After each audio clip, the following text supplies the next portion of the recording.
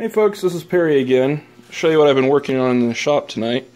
What I have here is a small air piston, or air cylinder, that I made to actuate the unloader that's on my air compressor. And the reason I made this is that my compressor does not have a centrifugal unloader like, say, Ingersoll Rand, DeVilbiss, or Champion. And what it does have is it has a continuous recirculating unloader. So basically, once it reaches 125 psi, a valve pops open and it starts recirculating and bypassing through the valves in the cylinders, which greatly reduces the amount of load, and it stops pumping air. So what I did is I made this coaxial air cylinder that's going to screw on the end of the threaded shaft that sticks out of the unloader. I'll show you that in the next video.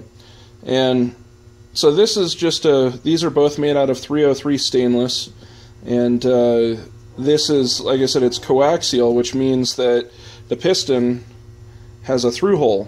So there's two O-rings, one to seal against the actual rod, and then another for the piston seal.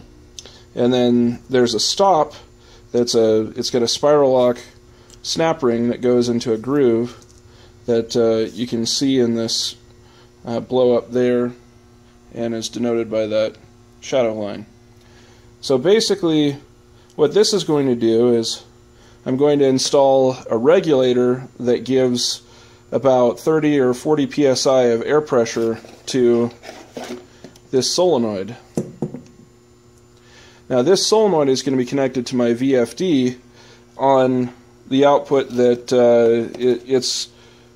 it's an output that turns on when the VFD is accelerating. So this will turn on when the VFD is accelerating from 0 RPM to the set point of 60, or 0 RPM, 0 hertz to 60 hertz.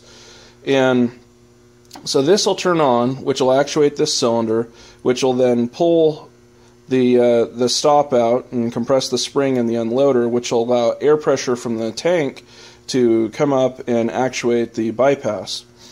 A couple of important things. So I designed this cylinder with 1 square inch of area. So at 30 psi, it generates 30 pounds of force. The spring, when the tank is completely empty, the spring has about 25 pounds of force resisting it. So as the pressure of the tank comes up, the spring pressure the spring gets compressed, and it takes less and less pressure to overcome the spring. And that's how it works, is that air pressure from the tank comes in and compresses the spring. When the spring hits its point where it moves enough to let air off of a seat, a ball allows air to come in, and then that ball, the air coming in pushes the ball forward, which then seats against the side where the spring was and actuates the valve. So what this is doing is this is just helping it. It's basically lowering the cut-in pressure for the recirculator. And so this whole deal goes together like that, and it just screws onto the end of this thing and floats there. And then air pressure will come from the regulator to this at 40 psi, 30 to 40 psi, which will give me 30 to 40 pounds of force. And then this will actuate the cylinder when the VFD is accelerating. And that will give me a startup bypass as long as there's pressure in the tank. Now, the VFD is capable of starting the tank or the compressor when there is about 30 pounds of air in it. So I'm good. All I need to do is make this work. So let me assemble this, and I'll show you what it looks like when it's all put together.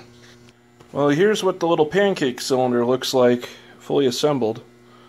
You can see it's nearly flush on the back. It's not meant to be flush because there's a protrusion on the unloader pressure valve that sticks out 50 thousandths. So when this thing is at its normal seated position, it's about right there. And the stroke on it is about 200 thousandths, so it'll definitely have enough movement to pull that unloader valve shaft out. and then it's just a little 1/8 NPT quick connect, which will keep this thing from spinning when it's threaded on there. So this will make more sense once it's actually installed on the compressor. But let me just bring you in for a closer look.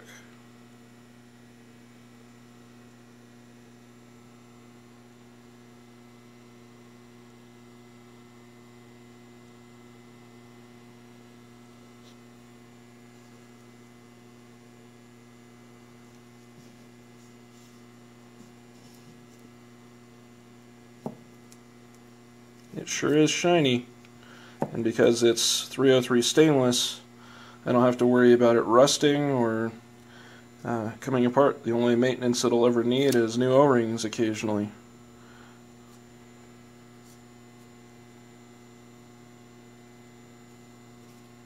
It is definitely a cute little piece. Now let's install the unloader cylinder. This is so pretty, isn't it? It's pretty.